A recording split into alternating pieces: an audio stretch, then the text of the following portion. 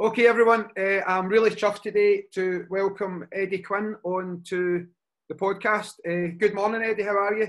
Good morning, Kareem. Thank you for inviting me on the podcast, young man. No, listen, it's a thrill. There's been a common theme on all of the podcasts so far that I get a little bit of stick about because apparently I tell everybody that I really want to join the podcast. Right. But there's so many people that I genuinely did want on the podcast, so I'm definitely not lying there. Right, let's just start with some current events. Like how have you been finding the lockdown and stuff? This is something I've pretty much been asking everybody and getting different responses to that. I've just had to diversify into. I've been selling online courses now for about 3 years. Yep. And because my teaching schedule pre-COVID was crazy, I never really had the time to give to the online courses. Yeah. So with lockdown at the end of March, it's left me no choice but to give that some love and attention. So yeah. If I'm one of these people anyway that always tends to find the magic beans from a bad experience. Yeah. So I've not really let it get to me. I mean, we have I teach self-defense in several primary schools in Solihull, just outside Birmingham, where I live. And, me and my son and Super Nige, my right-hand man, we teach about 250 kids every week. Wow, okay. So that is a massive chunk of our business. Plus it pays 3 people's wages. Yeah. So it's been tough. Been tough more on my son Jake and Nigel more than me because, like I've been like diversifying and giving the online stuff lots more attention and lots more love. So yeah, it's been tough, but I've been in worse places in my life. And well, it's let's sort of jump straight in there, Eddie, if you don't mind, because another thing that is becoming quite a common statement that I make is looking at yourself, and I had Jeff Thompson on a couple of weeks ago, which was a real sort of thrill to speak to. Jeff Thompson used to come to my garage. I mean, it's maybe we can chat about that sort of later as well. He's one of these people like yourself, but just like a top level martial artist. But it's your sort of background story that I've been finding really interesting as part of this podcast. So, were you talking about bad situations? Let's kick off there now. You weren't involved in martial arts as a young child. You came to it. No, not at all. No, I got involved when I was 19. Yeah. I mean, most people who know me know the story, but I was drinking in my local pub. I was 18, and what happened was it was about 11:15 that night on a Friday night, and one of my pals came into the pub saying that your girlfriend, she was an ex-girlfriend, was being attacked at the bus stop across the road from the pub. Okay. And I was with my friend Alfie, so we ran outside. I'm sorry, I'm trying to choke myself with with my headphones, and we ran outside to help. And as we went outside, there was the 3 girls at the bus stop waiting to get home, and there was 3 lads waiting to get on the same bus. And as me and Alfie went over, there were 2 lads involved. There was a big thick set guy who had a sock with either snooker balls or stones in his sock. Yep. And there was a taller guy, thinner guy, who literally pulled out a flick knife. And literally the range changed very quickly. I didn't think the guy would use it. I was young and full of testosterone anyway, and fueled with beer as well, and thinking I was invincible. I didn't think the guy would use the knife. The range changed really quickly, and we ended up getting into a scrap. The problem was that every time that I hit him, and I didn't know how to fight in those days anyway. Yep. Every time I hit him, he stabbed me, and as a result, I got stabbed 6 times. It's quite a horrendous story. Well, on its own, it was the making of me, really. I mean, in a very strange, perverse way.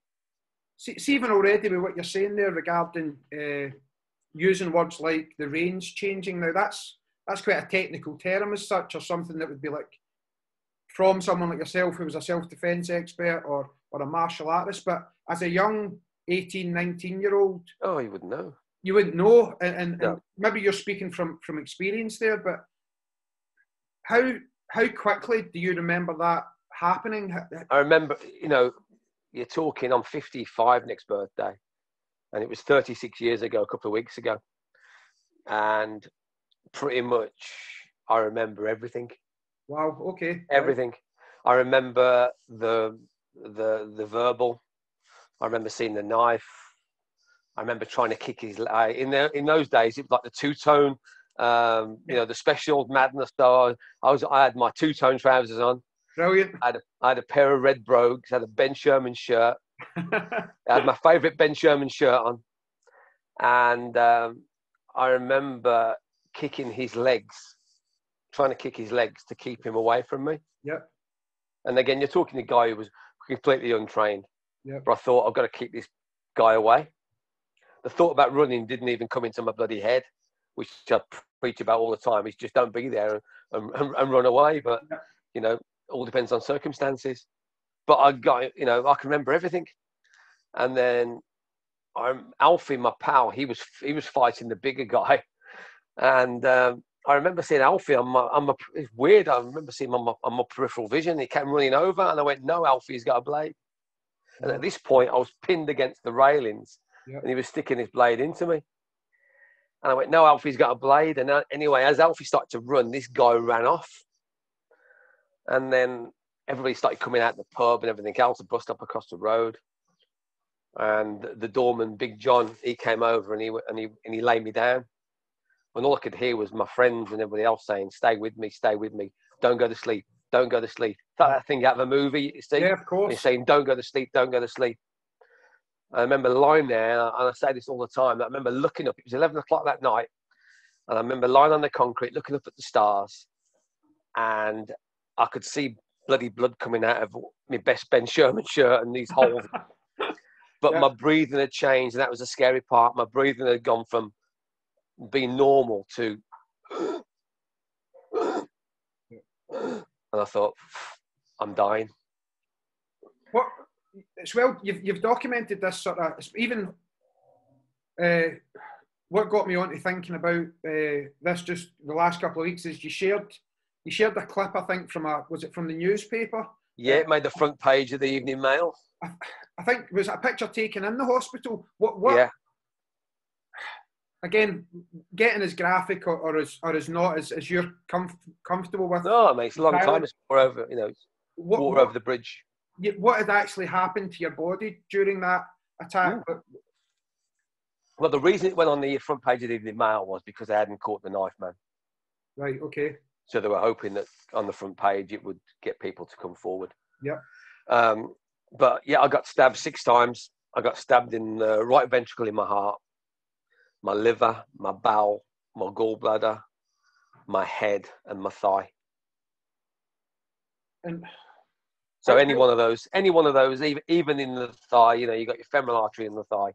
I teach, I've taught a whole spectrum of people from infants to top military to kids who go to behavioural schools, everything else. And, I get kids say to me, Eddie, they get involved in gang violence. And it's like, where can I stab someone? This is serious on my kid's life. Where can I stab someone without killing them? It's madness. And any one of those stab wounds could have killed me. Yep. I shouldn't be here. Every day has been a bonus ever since, my friend. Yep. Do you know some of the stories that we've heard on the podcast so far have been just crazy, but you've hit the nail on the head there straight away regarding one of those stab wounds could have been the end of Eddie Quinn as a 19-year-old. Yeah. Yeah. How long did it take you to recover from that?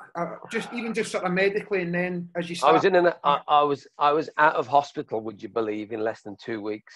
Wow. Okay. Right. Yeah. With all that, it was amazing. Yeah. And pretty much, if I'm honest with you, you're talking 1984, and I was young. And the doctors, there was no counselling in those days. There's no going to see a shrink. It was, you're young enough, just get on with it. Yeah. Just get on with it. So, you know. Was that something you were able to do looking back, sort of 30 odd years Yeah, ago? pretty much. I mean, you know, my old man had just died. I got stabbed in November. Dad died. Dad my age, 54. He had a massive heart attack. So Dad had just died anyway earlier that year. So it was a pretty crap year, as you can well imagine. Then I got stabbed, and you know, I was literally just left to my own devices. Yep. So of course, for the first few months, I was scared of. Well, for more than a few months, I was pretty much scared of my own shadow. Indeed. And I had to go and see a heart specialist. He's the guy who changed my life. He was a guy called Mr. Abrahams. Mm-hmm. And he said to me, he must have been in his 60s then, and he went, "Son, have you ever thought about taking up a combat sport?" Right, okay. And I went, "Well, I've thought about it." And he went, "I suggest you have a go." So again, you know, 85, pre-internet, nothing there. Yep. All you knew about was, like, you know, the odd karate school, even in the big city like Birmingham, the odd karate school, kung fu school, heard of judo. So I didn't know anything about martial arts at all. I was 19. Yep. And just in a really, really bad place, recovering from such a massive trauma. And my best friend at work, Stevie, one of his pals, had his cousin who taught a martial art literally 3 or 4 miles away from where we lived. And he said he teaches on a Tuesday night or Thursday night. Should we go and have a look? And I went over and walked into this sports centre, saw these guys in white suits, throwing each other around. There was like steam on the wall, condensation. All the windows were all, you know, misted up. And I just thought, wow, this is fantastic. And I told the instructor came over. I introduced myself, told him what had happened to me. And I said, you know, can I come and join in? And went back the next week, the next lesson, and that was it. I think 35 years later. I think, well, again, you've just said it. To close my door. Here we go. I'll carry on. I'm multitasking, don't worry. No worries. 30, I'll let you do that, and then we'll come back. I'm back on board, matey. So the door was open, and that's all right. There we go. I'm back with you now. No worries. All plugged in. Beautiful. Got you. 35 years of a martial arts career. That I think we can. Well, again, you tell me if I'm wrong, but it comes down to one comment from one person. So that doctor just put a wee idea in your head, and then you thought, or were you thinking? Did it ever come into your thinking that I'm going to do martial arts? Or no, never, never, not one iota. It's quite amazing. I had no inclination. It was just the fact. I think because I was lost. You know, Dad was dead. You know, my mum and my 2 sisters, and they'd left. You know, they were left. I was like the youngest of 3. Okay. So like there was 10 years between me and my next sister, and then 13 years between the other one. So I think I was just lost and looking for something and scared. Pretty much, even though I was, you know, a young man, I was scared of my own shadow. Yeah. And I was absolutely hell bent on revenge.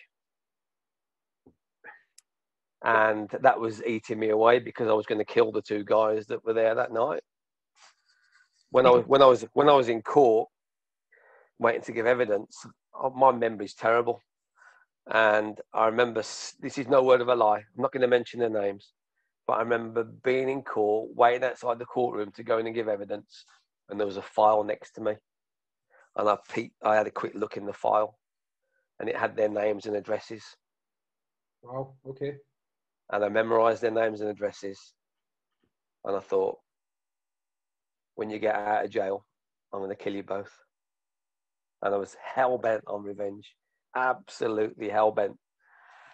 So, you know, literally, I wish I could know that doctor would be probably dead by now, unless he's well into his 90s. But you know, that one man changed my life completely. And if it wasn't for him, I think I don't know what would have happened.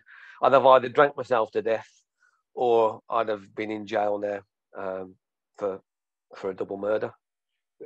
Do you, maybe this is something that might come back up further down the conversation when we're talking about the different styles of self-defense and martial arts and stuff that you've done, and just all of your experience. But I'll maybe ask the question just now.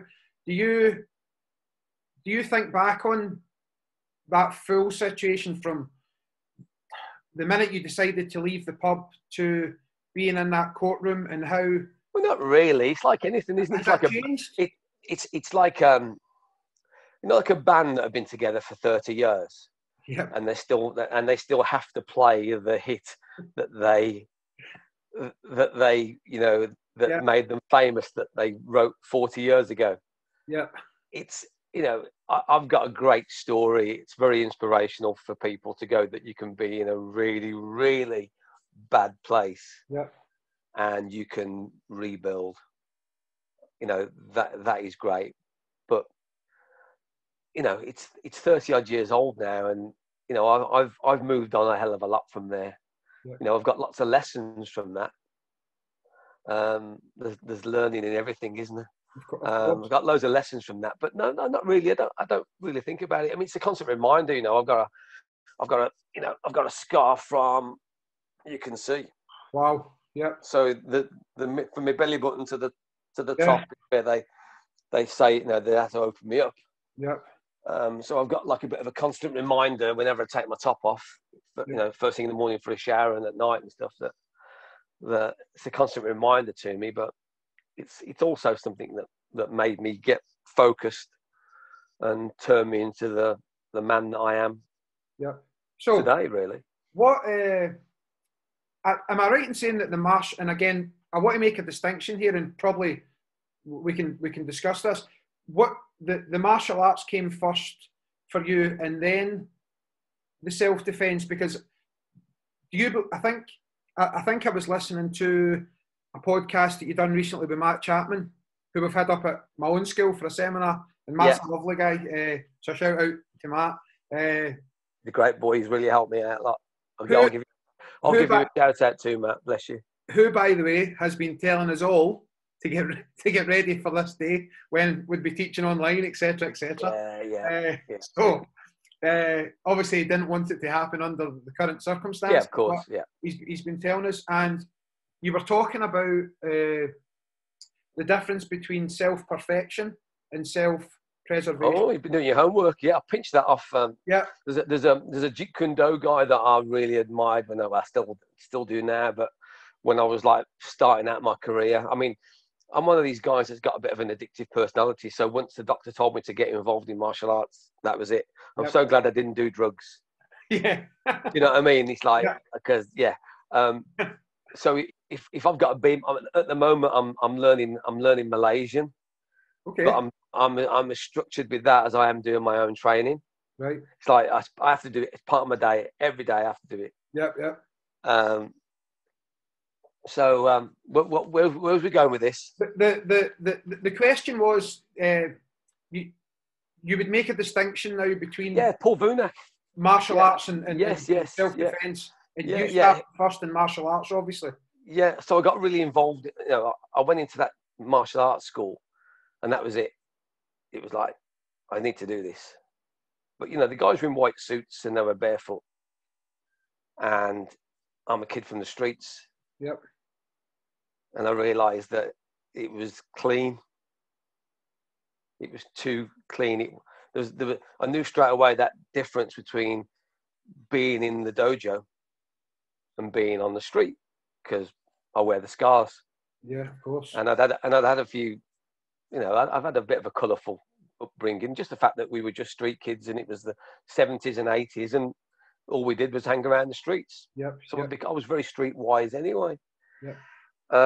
So I knew the difference straight away between, fighting in the dojo, training in the dojo, and fighting on the street. But I love the sense of belonging somewhere. Mm-hmm. My weight had ballooned up to 15 stone because I was drinking too much and eating too much shit. So, I went into that dojo overweight, and, within a few months, I'd lost 4 stone in weight. Wow. Yep. I gave up drinking and I gave up eating. I cleaned my diet up. I became really focused on getting myself well. And, I'm still friends with Steve, my first teacher. Yep. 35 years down the line. So yeah, I knew the difference. And then Paul Vunak spoke about it. He brought out the Jeet Kune Do street fighting series, and I ordered it. It was on the old VHS videos. And he mentioned 2 things, and I've pinched it. We all pinch from each other anyway, don't we? Let's face it. And he went, self-perfection is to do the art because you love the art, no matter what that art is. Yep. Self-preservation is to do whatever it takes to get home. Brilliant. And that was just that was the thing for me regarding training. I went a walk with one of my students the other day, and we were chatting about. I'd said to him that you were coming on, and the conversation then goes to things we've taught in the past and self-defense versus martial arts, etc. And we were talking about running any self-defense class, and I'm not talking about a martial arts class now. Let's say a female-only self-defense course that you're running, and it's just what you're talking about people having their white uniform and the bare feet. Everybody shows up in tracksuit bottoms and a t-shirt. The likelihood that you're going to get into a scrap is probably in, as a female, maybe sort of a skirt and high heels if you've been out on a night out, or a guy in tight jeans, or even whatever anybody's wearing. And we don't practice that way enough. We were discussing, we practice in our... So if I said to my class, right guys, Monday night, we're going to work on a wee bit of sort of street stuff. But everybody shows up in their dobok or their uniform. Yes. Nobody gets attacked in their karate or their taekwondo uniform. But we train that way. Maybe we're training wrong. Yeah. I teach in Norway every year. I've got a representative out there, Ola, and Ola's ex-military and now is a police officer. And when I go out there, I teach. It's like an invitation only, just for military and police. It was like a scene out of Jack Bauer 24. I got at the airport, I got picked up, I got taken to this industrial estate. There's a doorway. There's no signs as in Eddie Quinn's martial arts centre. Just a doorway. You go in, and it's a facility just for military and police. Anyway, I mean, we're talking. I've been out there 4 or 5 times now, and one of the guys, Tommy's an ex Norwegian Special Forces guys, and he does a lot of talks now and stuff like that. He's like a mindset coach. Yep. And anyway, one session, next day, everybody was there in their training gear. If I'm doing like sometimes just doing police, I'll get them in their kit. Yep. But other times, like you said, lots of people just turn up in their trackies and stuff like that. Yep. So I was teaching there one Sunday, and Tommy turned up, and I know him. We've been out to have meals and drinks together, and he turned up in like a dress suit jacket thing, like a blazer. Yep. And I thought he'd been on the piss all night, and he rocked up to the training. That he'd not been to bed, and he turned up in his going out clothes. Anyway, I went over to him. I said, "You're dressed up for the occasion, aren't you?" He went, I was walking through the city a few months ago, and he said there was some girl getting attacked. I could hear screams. And he said, I ran to where I could hear the screams, and there was a guy attacking her. And he goes, I hammer fisted the guy. He said, but I fell short because my coat. There you go. So he turned up for my seminar with his jacket on so he could get the range better. And you go, we don't do that enough. I don't do that enough. Yeah, it's I don't do that enough either. We train in uniforms for comfort. We train in uniforms for comfort, but what's happening here? Sorry, Eddie. Ooh. Carry on, mate. We train in uniforms for comfort, But we're never in that. We're never in that. Yeah, but you're doing your, Yes, for, you're doing your art in it, aren't you? You know, I wear a sarong when I teach. I train and teach traditional Silat. yeah, So we wear a sarong. So it's not as if I'm going to go out to the shopping centre with my sarong on. yep, yep. But Let, that's let's what we're talk. doing. Let's talk about the differences then. So this again, you've been it's Silat and Muay Thai boxing. Yeah, I've studied several arts. Like I said to you, I knew nothing about martial arts, and then I got interested. Went to my first class, and it was like, wow, this is fantastic. So started training that, and then I started to research different martial arts. I wanted to be this all-round martial artist. Yep. This guy that could throw, could lock, could punch, could kick, elbow, knee, could headbutt, could fight on the ground, fight with a weapon, without a weapon. So I decided I wanted to rebuild my life through martial arts, get well through martial arts. Yep. But I realized that the art that I was practicing at that time didn't fulfill everything that I needed. Yep. And there was no internet, so it was magazines, everything else. And I started to buy like the Bruce Lee books and the Danny Santo books, and getting Black Belt magazine from my newsagent and everything else, and Inside Kung Fu and Karate. And I started reading Danny Santo's books, and he started talking about cross training. And he mentioned Thai boxers. And I thought, well, I realised I could, like I said, I could throw you, lock you, but I couldn't punch my way out of a paper bag. Mm-hmm. And I was really into fitness as well. So it was like, okay, these guys are really highly conditioned fighters. They're fit as hell.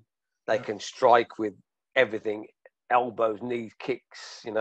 They get used to getting hit. They go standing grapple. And I thought, all right, that's where I want to go to.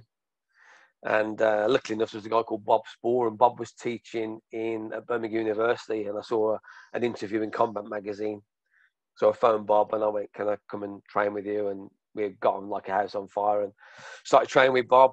And so I was doing the jiu-jitsu, and I started to go, oh, okay.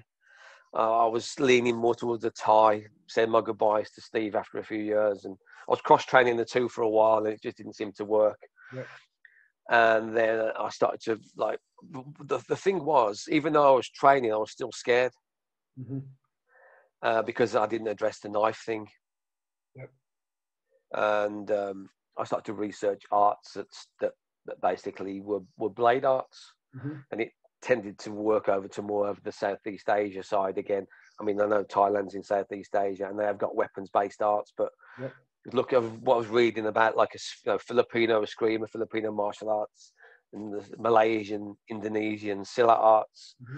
So I was trying to find somewhere where I could kind of find a teacher in that. So yeah, it went from like jiu-jitsu going down into the Thai boxing. I still teach and train Thai boxing now after 30 years. Yep. Still keeps his whole body and mind moving.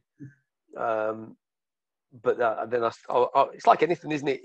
If you're afraid of something and you keep on kind of like brushing over it, it's still, whenever it's going to be with you forever. Yeah. So sure. I needed to address it. So I started to kind of like research Filipino and Thai, Malaysian, Indonesian arts that specialise in the blade. Was there a moment when you realised that, again, getting back to that quote, which when I found it when I was doing some research for the podcast, was perfection actually. So let's talk about that again.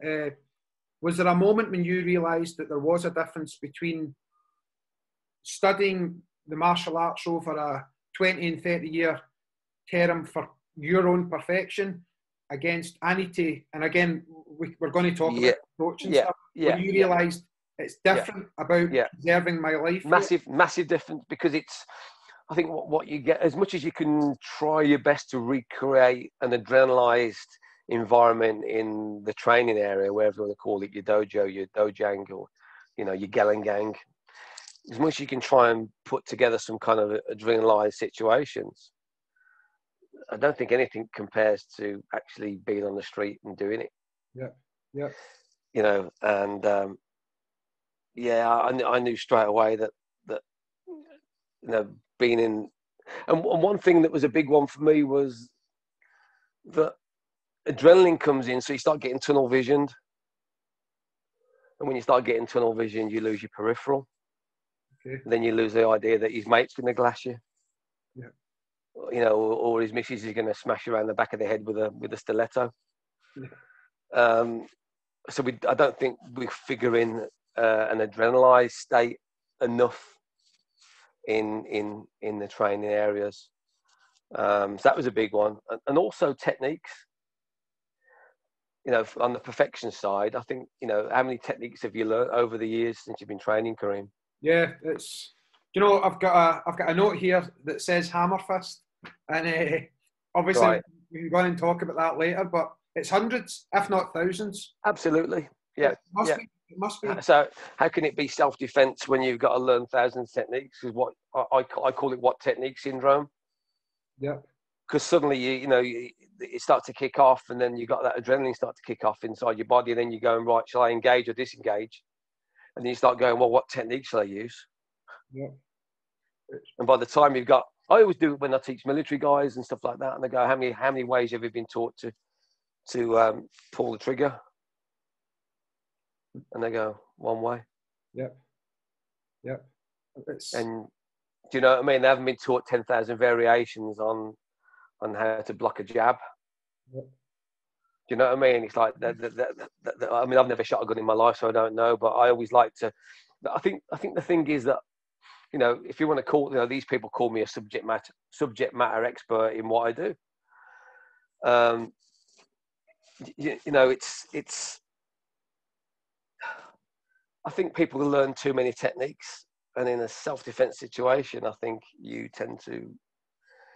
get drawn in by adrenaline, and you get the tunnel vision, and if you don't react well enough, the range changes very quickly, as I well know. Yep. Yep. And you end up, you know, in a not a very good situation. Okay, so what was the approach? Was your approach the first thing that was sort of born from that wanting to transition to, I need to start taking stuff out here? Or I didn't want to. I didn't. No, the approach was just the approach was a mistake. I didn't look for it. Didn't search for it. It was a fact. One day I was teaching my time.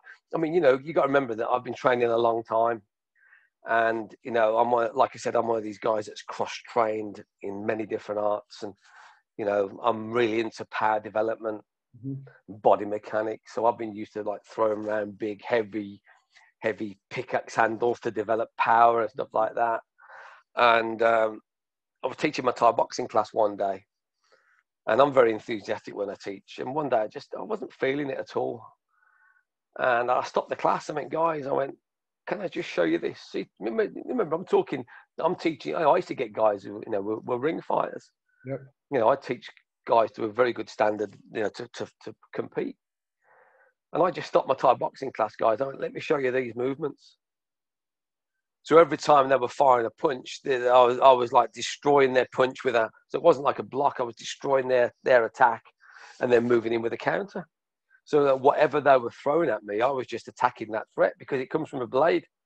Yeah. The blade, whatever. The blade cuts whatever you give it. Like I've showed you my body, you know, it's in the hands of the professional who wants to do it. The big mark is the big scars from the top to bottom is the professional surgeon who saved my life. Of course. You know, so the blade just does the job. So whatever attack you were giving me, what I get, because they always say in Southeast Asian arts that whatever you can do with a blade or a stick, you can do empty hand. And I just basically followed those principles. And I showed the guys it, and all the Thai boxers were all like, wow, this is great. And if you can convert people like that who are boxing and Thai boxing, who are used to getting hit and going, wow, this is different. And I went to see Chris, my teacher, on the Sunday. This was a Thursday night in class. On the Sunday, I went to see my teacher. Chris lives in Nottingham, and I'm in Birmingham. So Sunday was my training day with him, and I told him about how I'd shown the guys these set of movements. Again, they're nothing new because they're universal movements done with a blade or a stick. Yeah. It's just the way that delivered it was maybe different to how other people do it. And he went to me, he went, "That is brilliant. Eddie Quinn's the approach." Yeah. If I had to name it, I'd still be trying to think of a name now, 12 years down the line. Yeah. So I'm so indecisive anyway, you know what I mean? And he said to me, he went, "That's brilliant. Eddie Quinn's the approach." And he went, "Go contact," there was a guy called Richie Grannon from Liverpool who was doing some filming in those days. Mm-hmm. He said, "Contact Richie Grannon and see if he'll film you." And I'm one of these people, my entire life, I've always struggled with confidence. And I always have, we've all got it, the good one, good cop, bad cop. And, and I've always had ideas and always taught myself out of it. And something felt right with this. I thought, I'm going to run with this. And phoned Richie Grannon or messaged him, and we agreed a price and everything else. He come to Birmingham and he filmed what was known as The Approach, like a pilot film. Yep. And I was completely, it was great. And I got the footage back, and I can actually see, I can still picture Richard Grannon behind the camera doing this, like this. You could see him. I could see him. And we got the footage back, and I went to Chris's and we watched it. And Chris said to me, he goes, "The material is really good. You need to get this filmed, put together properly into a package." Yeah. And luckily enough, one of my Silat brothers, John, who used to train with us, he used to work for the BBC, so he had loads and loads of cameras, and he had this big basement in his house, and he'd just got back from filming Guru Danina Santo in Edinburgh. Wow. Okay. I think it was the definitive collection or something. So he'd had all the cameras. So we went to his basement. It was me, Super Nige. And we filmed volume 1, 2, and 3 of The Approach. Yeah. Put an advert in MAI, and people started buying my DVDs. And I was going like, and they were just being, literally all over the world. It was crazy.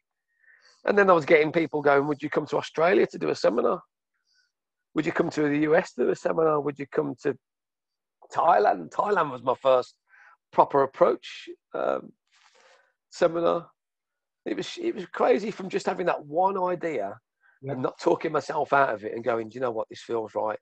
Mm-hmm. To getting Richie Grannon to do the pilot, to filming the 3 films, to putting an advert in MAI, to people buying them and then liking it, and then being invited for seminars, and then flying all over the world to teach. I was going, Jesus Christ.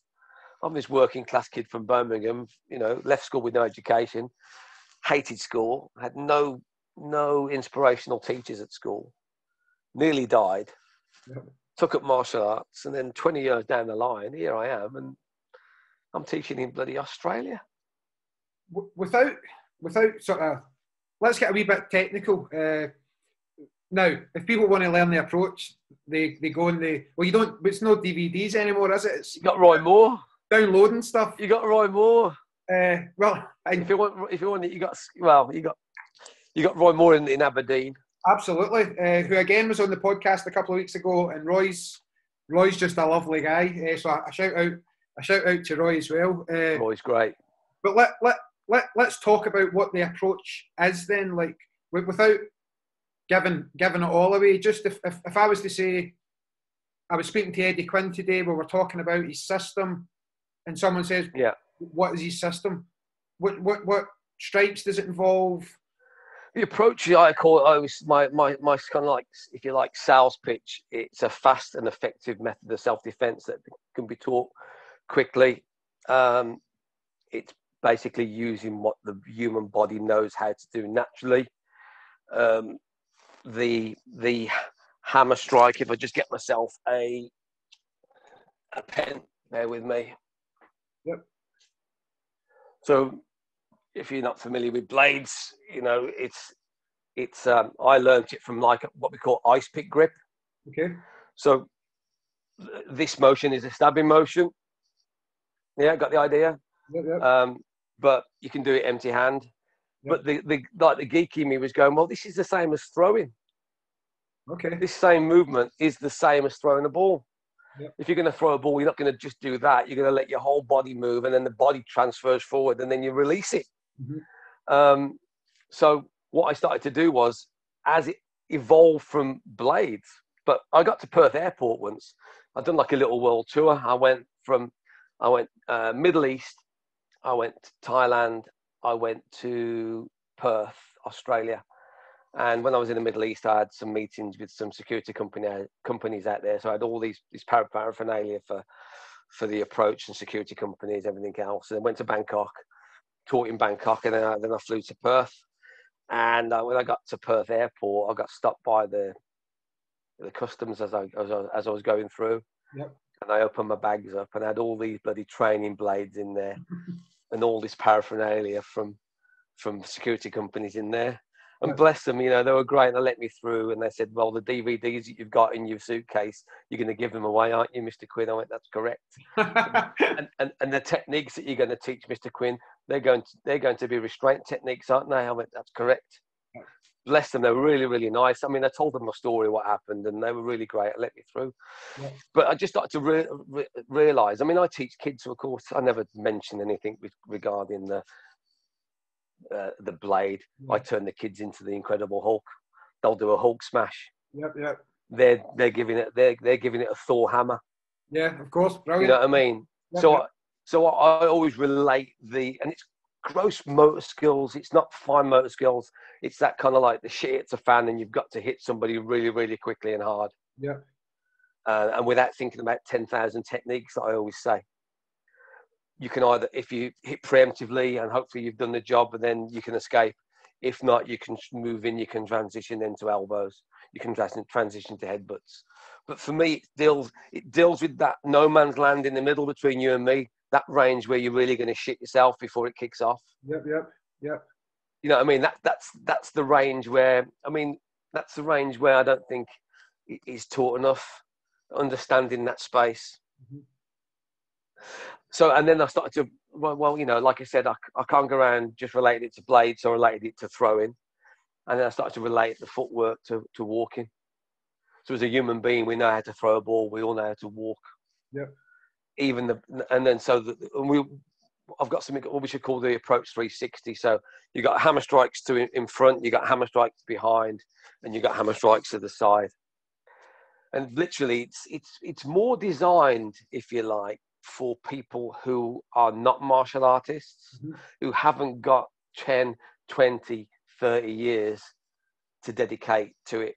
Yeah. It's for someone who goes, I need to learn this pretty quickly. Mm-hmm.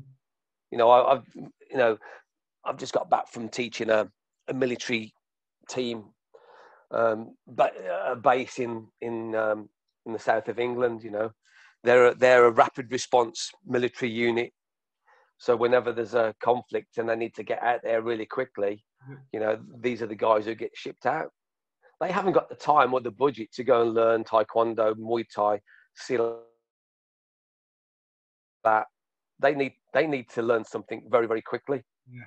Yeah. And that's pretty much where I fit in, if you like. It was only pure by accident because I'm a martial artist. But I had a police officer from the States about 10 years ago. He emailed me saying, thanks for the swift delivery of your DVDs. Can I give you some feedback how the approach fits into my role as a law enforcement officer? Okay. He said, I finally found a way to hit someone without breaking my hand. Let me tell you why that's important. I mean, I didn't have a clue. Honest to God, on my kid's life, I didn't even think about this. He went, if I damage my hand in an arrest, if I need to now pull out a gun, baton, gas, taser, you think about it. If the shit hits the fan, you've got to hit me, Karim. You're not going to hit me with your left hand unless you're left-handed. Yep. Under stress, you're going to go, right, I need to hit this guy with my body strongest. So, of course, a police officer, if he does hit someone and then suddenly he gets a head, you know, you go to chin me, put my head down, you've just smashed your hand. Yep. I mean, you and I have been training a long time. I still box now. I still hit pads now. I still hit the bag now. Yep. I've still caught, you know, recently caught, I went, oh my goodness me, that's 35 years down the line. Yeah. And I'm just a guy who plays it. These guys put their lives on the line every day. Yeah. And he said, I've finally found a way of hitting someone without damaging my hand. that's so important. I anytime I've actually committed when the world opens back up again. I've actually committed to going up to Aberdeen to visit Roy and actually wonderful. do some training. But we certainly do work on hammer fists in our own school. And one of the stories I tell all the time was, and you've touched on it again. There's so many sort of really relevant stuff that you're touching on. Mike Tyson coming out of a nightclub back in the 90s or 80s, I think, and punch somebody. Now, this is the baddest man on the planet type thing. World heavyweight boxer. Broke his hand. Right, if Mike Tyson is going to break his hand on somebody's skill, there's quite likely I'll break my hand, or a student would break your hand. So yes, the hammer fist, the effectiveness of it, and not only delivering a blow, but keeping yourself safe as well. Delivered correctly. Yeah. Okay. You know, it's like anything. You know, I think it's not just the martial arts. I think it's every industry, but it can be very bitchy. And it's like, well, you know, the hammer fist is easy to block and all this kind of stuff. And if I don't mind, I've just filmed Headbutts and Hammers over the weekend, and the Approach 360 film. You know, that's sold all over the world, and I've had lots of people questioning me, saying, you know, asking questions about the hammer fist is easy. Of course, it's very easy if someone stands in front of you and just does this. It's how you deliver that. It's how you transport your body into the hit. I want to move all of me into you. It doesn't matter what I'm going to hit you with, whether it could be a head, it could be with an elbow, it could be with a punch, it could be with a kick, it could be with a knee. I want to be able to learn how to transfer all my mass into that target with whatever I've got. That because time and distance dictates what technique I'm going to use. Of course, I'm not going to headbutt you when you're 4 foot away. Yeah. So I'm going to do some flying headbutt. Yeah. Bro, if even from a close proximity like this, rather than just dropping the head, I want to be able to transfer that from my feet and through and out. Yeah. So hammer fists are great, but you've got to learn how to move my teacher calls it moving your kit, move your body. Yep. And the new program then, Headbutts and Hammers. Headbutts and Hammers. Yeah. Tell us a wee bit about that. Well, you think about it. Every time you step, the headbutt is always available. Yep. Whenever I move my body, we go from the feet to the core, to the big four, which is your elbows and your knees, led by the head, and the hit travels on the breath. So whenever you step and move, the head is always available. And I filmed the 360, the Approach 360 3 years ago, and that's pretty much sold all over the world. And this is like the next stage of it. And like I said to you at the start of the podcast, you know, I've had no choice but to really give my online training a little bit more love and attention. Yeah. And you know, all these projects that I've had on the back burner for ages. Yep. You know, I've been able to film. You know, I brought out a solo training Silat course over the summer, again because we're training. You know, lots of people are isolated. Mm-hmm. People need to train. Yeah. You know, it's kept my head relatively straight for the past 35 years. Yeah. By moving my body. You know, I'm 55 next birthday, and I still want to be able to do this till the day that I die. Yeah, of course. You know, there's guys in the 20s, 30s thinking they're too old. Yes. Do you know what I mean? And, you know, at the moment with everybody working from home, you know, the amount of people that my personal trainer, I have a PT 3 times a week. Well, I did pre-COVID.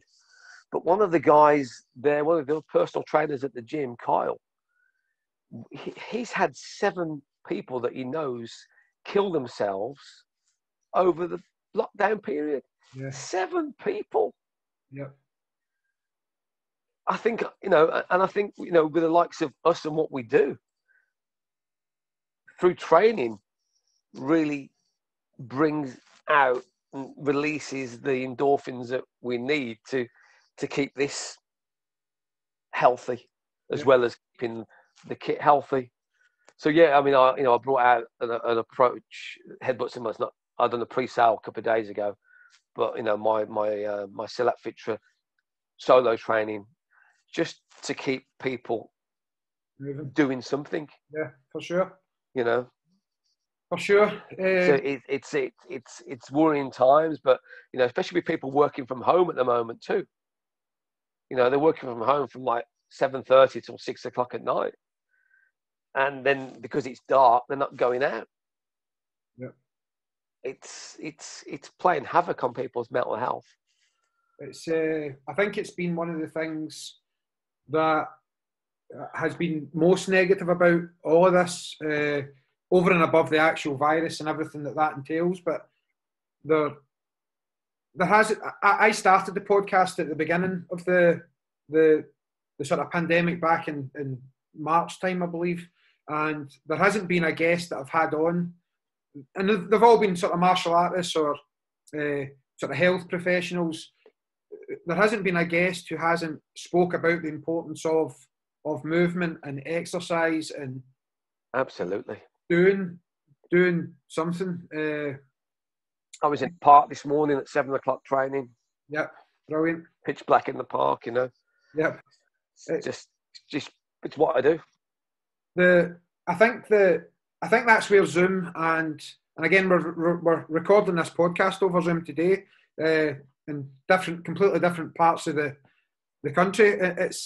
I think if you embrace it, and again back to what we were talking about with Matt, and he's trying to educate the instructors of the UK and further afield about the importance of actually embracing this technology, not just for us, but we have a duty of care to our students as well, and to try and offer them as many avenues as we can to continue doing what we think,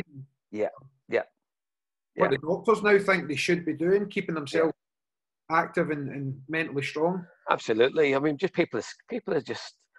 I think people are very sad now. I mean, you can just see it in people's eyes. Yeah. There's like a sadness around, and it's painful. It's so painful. Let me ask you one more question, Eddie, before I let you go today. As someone who, I want to take martial arts and self-defense out of it as far as people not being able to attend courses and stuff, but we're coming up to the winter sort of nights. What tips do you have for, if you were to say, if someone was watching this or listening to this and they hadn't done anything, what can we do to keep ourselves a wee bit safer until we learn the approach or until we start training in martial arts? What's the everyday stuff that people might still, there's so much available now, but people don't think about it.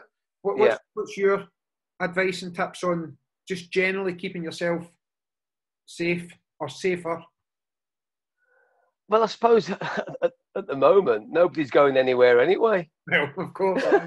Yep. Do you know what I mean? It's like... unless your milkman's going to attack you. Absolutely. For me, really, it's like anything, isn't it? I'm a 54-year-old martial artist who does teach self-defense, and I don't put myself in those situations to go. Awareness is the big key for me. That if you're going to go somewhere that there's going to be trouble, there's a you can see a group of guys in the corner, a load of street kids, you can see, you go to a pub where there's trouble. You just don't go there. I don't put myself in situations where I know that I'm going to get myself or could get myself into some kind of beef, really. So, you got awareness, you got avoidance. There's got to be a good talking your way out of it. Of course, which is rated, by the way. It's highly. Oh, absolutely. And being a good runner. Yep. And if all that fails, that's when you need to hit them really, really hard. Indeed. But I suppose for me at this stage in my life, it's more about just keeping the kit healthy and moving and monitor myself too. You know what I mean? Monitor. It's very easy to get allow yourself to get drawn in, and you know, because we're not going out and not teaching as much, and you know what we eat, what we drink. You know, I make sure that I do something every day. Yeah. But to answer your question, really, I think awareness and avoidance are the big ones. Just don't put yourself in those situations. Yeah. But you know, we can take the magic beans from any situation. I've been on the floor dying with blood coming out of every orifice and unable to breathe and being on death's door and still pulled myself through it, not on my own, but you know, with the help of other people. But you know, I think there is a light at the end of the tunnel for everybody. So the final message for today is a wonderful message, is to look for the magic beans. Look for the magic beans. Brilliant. Yeah, and may every day be a happy one. Absolutely. We going back to what you said right at the beginning about every day being a blessing. We don't. Yeah. We don't have that ability a lot of the time to look from outside your situation, really. And yeah. Attitude, to be honest. Got a second chance, didn't I, when I was 18, and you know, it made me realise just the beauty of life. Yeah. People, I think unless you've been in situations that have been life-threatening, I think we just take what we've got for granted. Yeah. And of course I get bad days. You know, I'm a human being, you know. But I like to think. I remember when I was just starting to see my wife, and her uncle was dying, and we went to say goodbye to him, and he was dying of cancer, and he was a lovely, soft-spoken Irishman. And I remember going to say goodbye to him, and I held his hand, and I mentioned this on the podcast I've done the other week, and I carry it with me all the time. And I held his hand, and this poor bugger was dying. He was like 5 stone, soaking wet. And he went, "May every day be a happy one, Eddie." Yeah. And you know, you got a man dying there, and he tells me that I've sent me cold now. Yeah. May every day be a happy one. And you know, I think you got 2 choices in the morning, haven't you, Karim?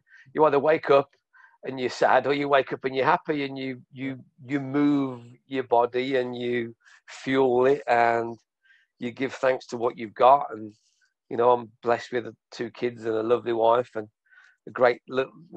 I'm a dog man, so you know, I've got my dog, and I'm very grateful for what I've got. And I can get up in the morning, I'm healthy, and I can move, and you know, and I can hopefully make a difference to people's lives.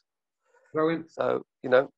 Brilliant, Eddie. That's a beautiful place for us to finish with that lovely wee message there. Okay, everybody. Eddie Quinn, an absolute gentleman, sir. So thank you so much for coming on. Oh, bless you, mate. Thank you for inviting me too. It's been great. I've really enjoyed it. Thank you so much. So Eddie Quinn, everybody. Thanks, Eddie. Thank you. Thank you.